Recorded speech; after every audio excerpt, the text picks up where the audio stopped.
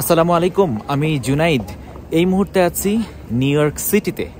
তা আমি গত 2 দিন আগে নিউ ইয়র্ক সিটিতে এসেছি আমার এক্স কলিগের বিয়ের অনুষ্ঠানে যোগদান করব বলে। আজকে হচ্ছে শনিবার, আর গায়ে হলুদ।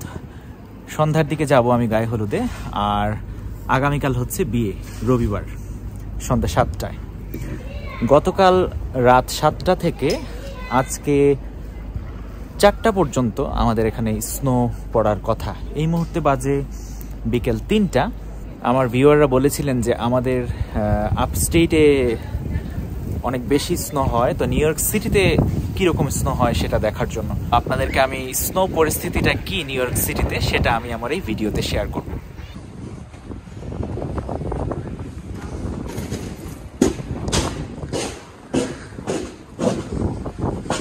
যে পরিমাণ স্নো হয়েছে দেখুন, কতটুকু স্নো বাইরে। একটা গাড়ির কি অবস্থা দেখুন। স্নো ঝড় হয়েছে মূলত, তো দেখুন পিছনের দিকে কিছু নাই, কিন্তু সামনের দিকে কতটুকু স্নো পড়েছে।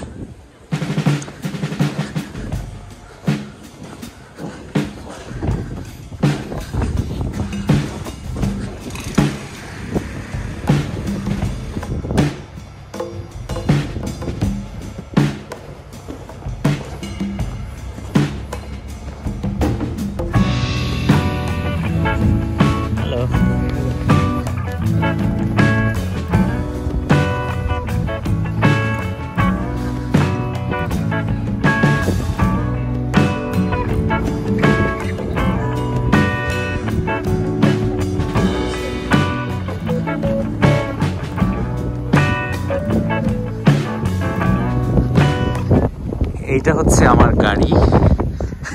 তো আমার গাড়ি কিছুই হয়নি, এক ফোঁটা স্নো আমার গাড়ির মধ্যে নেই। আশ্চর্যজনক বিষয়, মানে এত স্নো ঝড় হয়েছে যে আমার গাড়িতে কিছুই হয়নি। বাহ, পরিষ্কার করতে হবে না, বেঁচে গেলাম। দেখুন শুধুমাত্র এই পাশে একটু আছে, আমি একটা ব্রাশ দিয়ে এটা পরিষ্কার করব।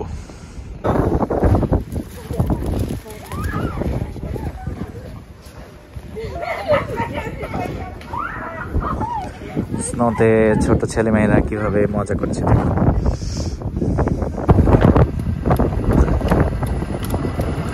সরকারি যে যানবাহন ব্যবস্থা, এমটিএ বাস নিউ ইয়র্ক সিটিতে এবং সাবওয়ে যেগুলো আছে এগুলো চলাচল করছে। বাইরে রাস্তায় দাঁড়িয়ে আসলে কথা বলা যাচ্ছিল না, তা আমি আমার গাড়িতে এসে বসেছি। বাইরের টেম্পারেচার হচ্ছে 17 ডিগ্রি ফারেনহাইট এই মুহূর্তে, এবং ওয়েদার দেখাচ্ছে যে সন্ধ্যা 6টা পর্যন্ত এই স্নো পড়বে। গুড়ি গুড়ি হালকা হালকা স্নো পড়ছে বাইরে। তা আমি আমার মোবাইল ফোনটা নিয়ে বাইরে বের হয়েছি। ক্যামেরা আনার তো প্রশ্নই ওঠে না, কারণ ধরে রাখাই সম্ভব না এরকম অবস্থা। আর মোবাইলে তো এত বড় এরকম গ্লাভস পরে কিন্তু মোবাইল অপারেট করা যায় না, মূলত হাত খুলেই মোবাইল অপারেট করতে হয়। তো মানে 5 মিনিটের মতো সর্বোচ্চ হয়তো বা হাতটা খোলা রাখা যায়।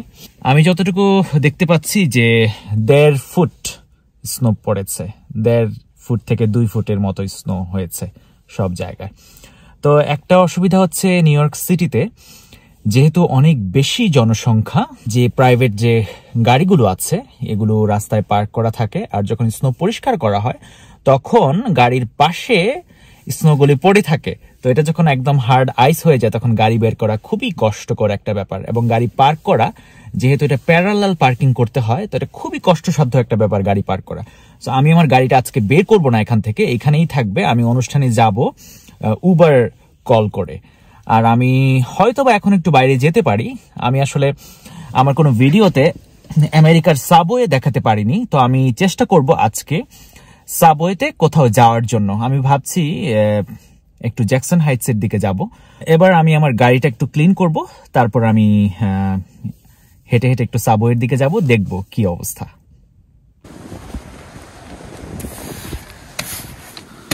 অল্প একটু আইস আছে গাড়িতে, এটা যদি আমি পরিষ্কার না করি এটা একদম জমাট বেঁধে যাবে।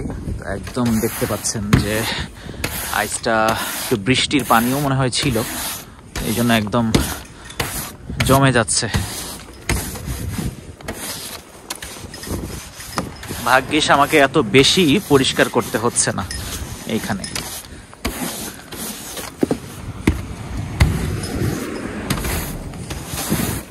এগুলো একদম বরফ হয়ে গেছে। তো এটার আরেকটা পাশ আছে যে ব্রাশটা ব্যবহার করছি,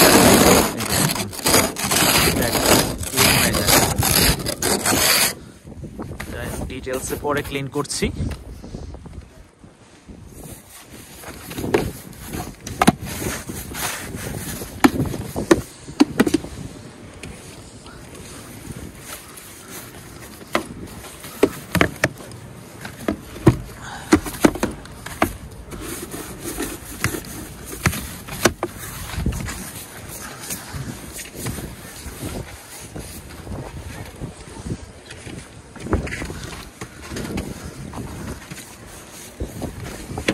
আর এই যে দেখুন, এই যে স্নোটা পরিষ্কার করেছে, এই পাশে জমা হয়ে আছে সবকিছু।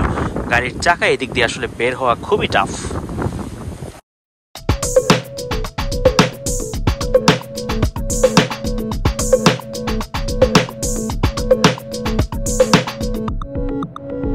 মোটামুটি ক্লিন করা হয়ে গেছে।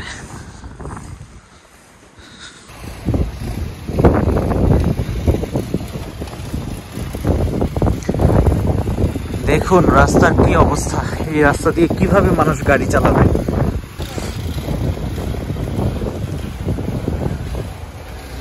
আর গাড়ির উপরে কতটুকু স্তূপ হয়েছে স্নোর, এই গাড়িটা দেখুন কি অবস্থা।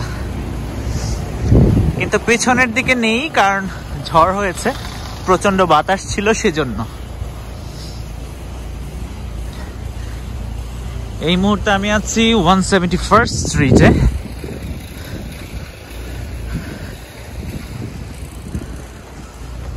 আর আমার সামনে হচ্ছে হিলসাইড অ্যাভিনিউ। হাঁটা যায় না, যে অবস্থা, একদম স্নো, কাদা। এটি হচ্ছে হিলসাইড অ্যাভিনিউ।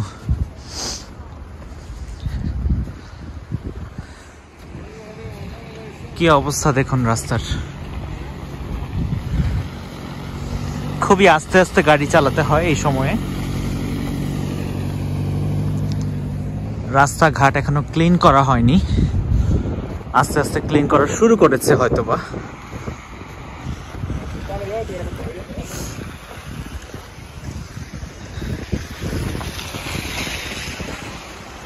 রাস্তায় যে ওয়াকওয়ে, এটিও পরিষ্কার করা হয়নি।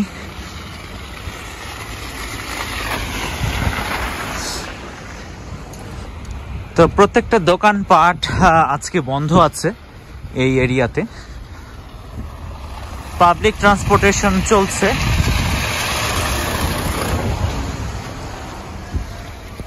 এখন আমি যাচ্ছি 169 সাবওয়েতে।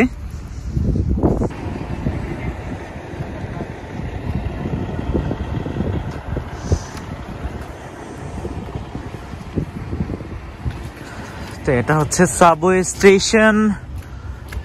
সাবওয়েতে যে দেখি সাবওয়েতে ট্রেন চলাচল করছে কিনা।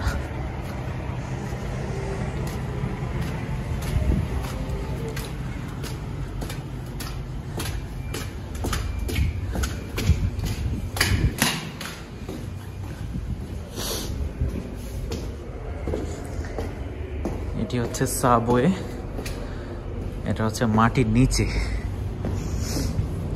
তা আমার মনে হচ্ছে সাবওয়ে চলাচল করছে।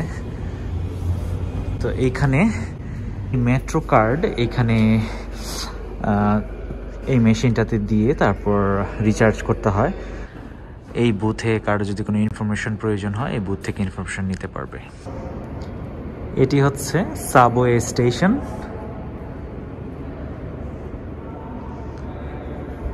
এটি হচ্ছে 169 সাবওয়ে স্টেশন। এইখান থেকে আমি জ্যাকসন হাইটসে যাব।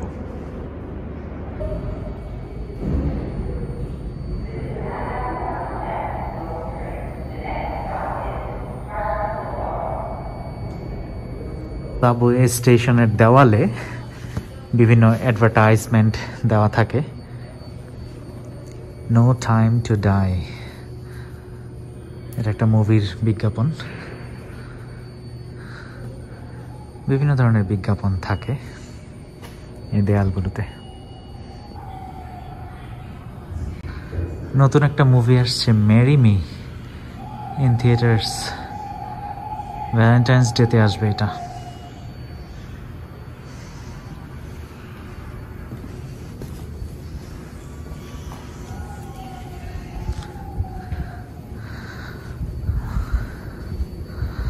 আরো অনেকগুলো বিজ্ঞাপন। এটা সাবওয়ে ট্রেনের ভিতরে ছবি তুলেছে। ব্রডওয়ে একটা থিয়েটার, ওদের একটা বিজ্ঞাপন এটি।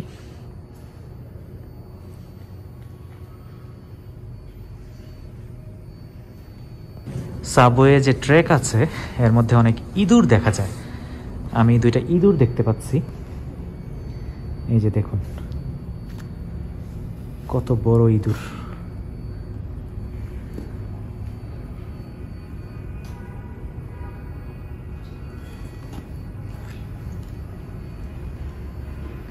ট্রেকের ভিতরে অনেক ইঁদুর আছে।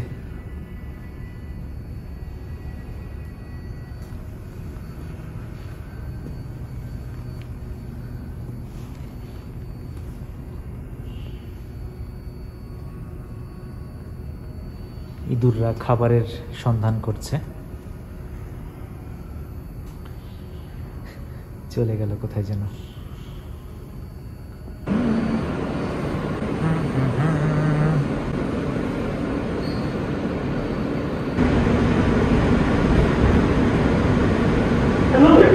The New York City Police Department would like to remind you that backpacks and other large containers are subject to random search by the police.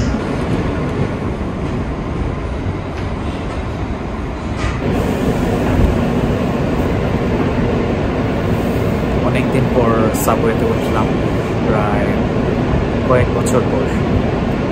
সাবওয়েতে আসলে আমি যাতায়াত করিনি অনেকদিন, আজকে খুবই ভালো লাগলো সাবওয়েতে উঠে। আর একটা জিনিস দেখলাম যে এখন ক্রেডিট কার্ড থেকে সরাসরি পেমেন্ট করা যায় সাবওয়েতে ঢোকার জন্য, কার্ড কেনার প্রয়োজন হয় না। এটাও আমার খুব ভালো লেগেছে জিনিসটা। এই হচ্ছে নিউ ইয়র্ক সিটির সাবওয়ের ম্যাপ। এই সাবওয়ে যে ট্রেনটি, এটি আপনার মাটির নিচ দিয়ে চলছে। আর নিউ ইয়র্ক সিটিতে 248 মাইল জুড়ে এই সাবওয়ে রয়েছে।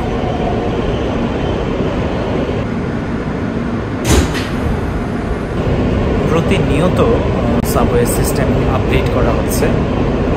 তারই পরিপ্রেক্ষিতে ধরুন এখন হচ্ছে যে যেসব যে ক্রেডিট কার্ডগুলো আছে বা ডেবিট কার্ডগুলো, কন্ট্যাক্টলেস যে পেমেন্ট সিস্টেম আছে, ওইটার মাধ্যমে সাবওয়েতে ঢোকা যায়। আগে মেট্রো কার্ডের প্রয়োজন হতো, এখন কার্ডের পাশাপাশি ওই সিস্টেমটা ওনারা চালু করেছে। জাস্ট কার্ডটা ট্যাপ করলেই দরজা খুলে যাবে ভিতরে যাওয়ার জন্য। তারপর একটা জিনিস লক্ষ্য করলাম যে ট্রেনের ভিতরে যে পোলগুলি আছে, এটা আগে স্ট্রেট ছিল, মানে সোজা একটা পোল ছিল, কিন্তু এটাতে দুইটা ভাগ করা হয়েছে যেন বেশি সংখ্যক মানুষ, যদি কোনো যাত্রী দাঁড়িয়ে যায় তাহলে তারা যেন ধরে দাঁড়াতে পারে, বেশি সংখ্যক মানুষ যেন ধরে দাঁড়াতে পারে, সেই ব্যবস্থা করা হয়েছে। প্রতিনিয়ত আপডেট করা হচ্ছে সাবওয়ে সিস্টেম। আর সব কিছু আমেরিকাতে সব কিছুই সময়ের সাথে সাথে আপডেট করা হয়। নিউ ইয়র্ক সিটি সাবওয়েতে উঠতে গেলে বা বাসে উঠতে গেলে $2.75 প্রয়োজন হয়। একই কার্ড দিয়ে সাবওয়ে এবং বাসেও চড়া যায়।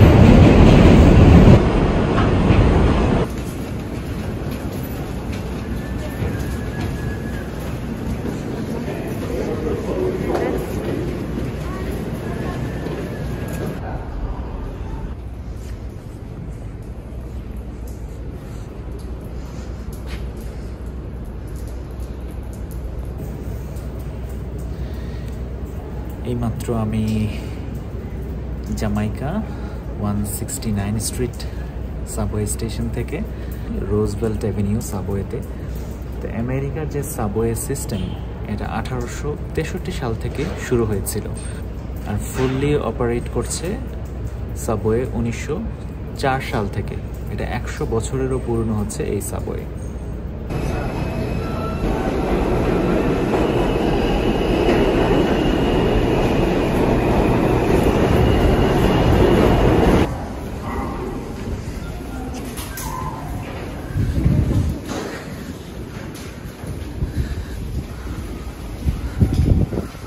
75th স্ট্রিট অ্যান্ড ব্রডওয়ে হচ্ছে এদিকে। আমি এবার উপরে উঠছি।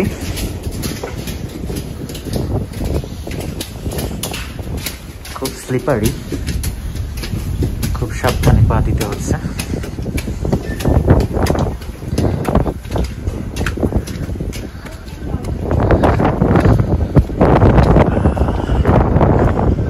এই হচ্ছে জ্যাকসন হাইটসের অবস্থা স্নোর পরবর্তী।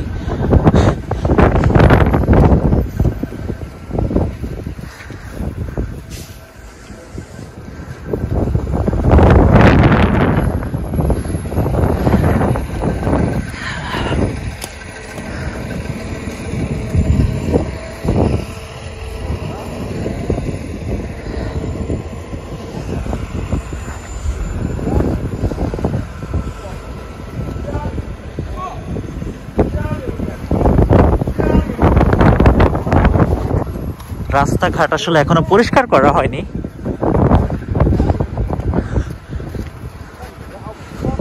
কিছু কিছু গাড়ি চলছে এখানে।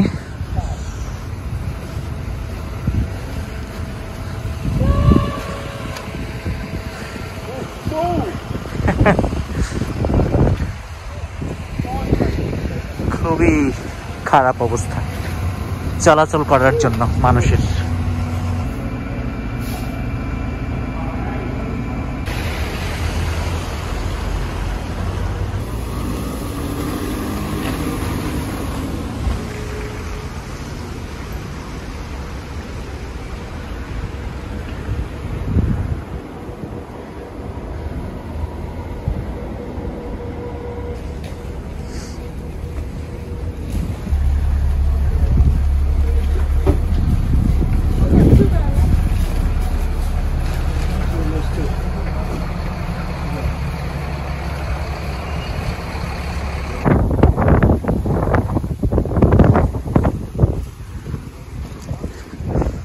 রাস্তাঘাটের অবস্থা একদম খুবই খারাপ, ঠিকভাবে এখানে হাঁটাও যাচ্ছে না, এরকম অবস্থা। যেহেতু স্নোগুলো পরিষ্কার করা হয়নি এখনো পর্যন্ত, সেজন্য রাস্তায় হাঁটতে যে খুবই সমস্যা হচ্ছে। তো হঠাৎ করেই চলে আসলাম সাবওয়েতে করে জ্যাকসন হাইটসে। আপনাদের সাথেও শেয়ার করলাম যে কিভাবে সাবওয়েতে উঠতে হয়। আর অনেকদিন সাবওয়েতে আসলে ওঠা হয়নি, সেই সুযোগে উঠে নিলাম আজকে। যেহেতু জ্যাকসন হাইটসে এসছি, আমি আমার ফরিদা আন্টির সাথে একটু দেখা করে যাব। জ্যাকসন হাইটস থেকে 10 মিনিট হাঁটলেই ওনার বাসায় যাওয়া যায়। তো আমি এখন ফরিদা আন্টির বাসায় যাচ্ছি।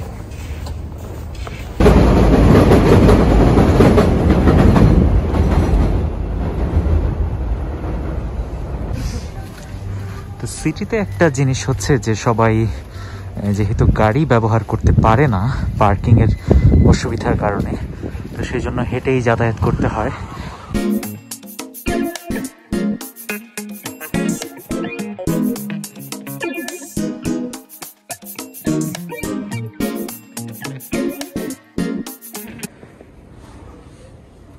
এটা হচ্ছে আমার আন্টির অ্যাপার্টমেন্ট। এই অ্যাপার্টমেন্টে আমার আন্টি থাকেন। আমার ফরিদা আন্টি এবং আজিজ আঙ্কেল আমাদের বিংহ্যামটনে একটা বাড়ি কিনেছেন, নতুন একটা বাড়ি। এটা আপনারা দেখেছেন আমার ভিডিওতে। আমি আমার ডেসক্রিপশনে ওই বাড়িটার লিঙ্কটাও দিয়ে দিচ্ছি। তো এখন আমি আন্টির বাসায় যাচ্ছি।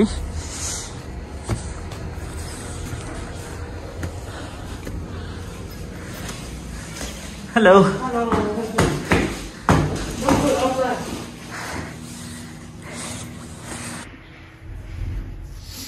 আন্টির বাসার দরজা দেখি খোলা। Hello aunty. হ্যালো। হ্যাঁ, আসসালামু আলাইকুম আঙ্কেল। হ্যাঁ আঙ্কেল, বাইরে ঠান্ডা মোটামুটি, খুব একটা না। খুব একটা না। আচ্ছা, চলে আসুন। হ্যাঁ, আঙ্কেলের সাথে দেখা করতে চলে আসলাম।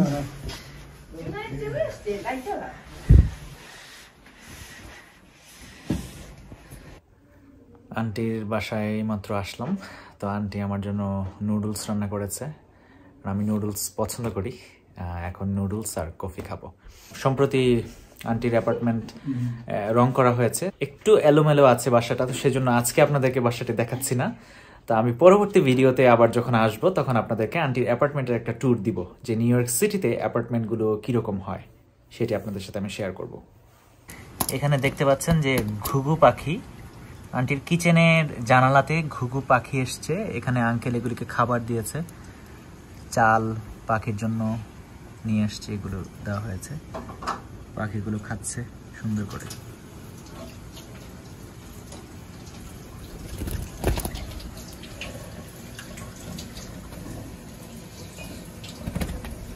যেহেতু বাইরে ঠান্ডা আবহাওয়া, আন্টি আবার পেঁয়াজও ভাজতেছে আমার জন্য ইনস্ট্যান্টলি। তা আন্টির বাসায় পেঁয়াজু খাচ্ছি। এই বাইরের ঠান্ডা ওয়েদারে আসলে পেঁয়াজুটা খুব যায়, তো পেঁয়াজু, নুডলস, তারপর আন্টির বাসায় হালুয়া, তারপর কফি, এগুলো একদম ঠান্ডা ওয়েদারের সাথে ভালো যায় কিন্তু। তো আন্টিকে অনেক ধন্যবাদ, আন্টি অনেক কিছু রান্না করেছে এই শর্ট নোটিসে। আর আঙ্কেলের সাথে বসেছি, আঙ্কেল আমার আগের যে ভিডিওটি আপলোড করেছিলাম হাসান ভাইয়ের বাড়ি, ওই ভিডিওটি দেখছে পাশে বসে মোবাইলে।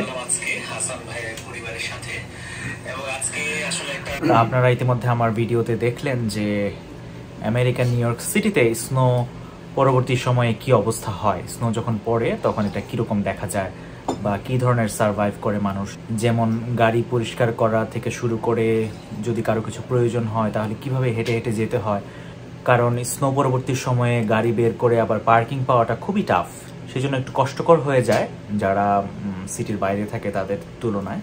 তা আমি কফি খেতে খেতে আন্টির বাসা থেকে আপনাদের কাছ থেকে আমি বিদায় নিচ্ছি আজকের মতো। তা আমার কিছুক্ষণ পর সন্ধ্যে 7টার সময় আমি আবার যাব ফারজানার গায়ে হলুদে। তা আমি আজকের মতো আমার এই ভিডিওটি এখানেই শেষ করছি, দেখা হবে খুব শীঘ্রই পরবর্তী ভিডিওতে।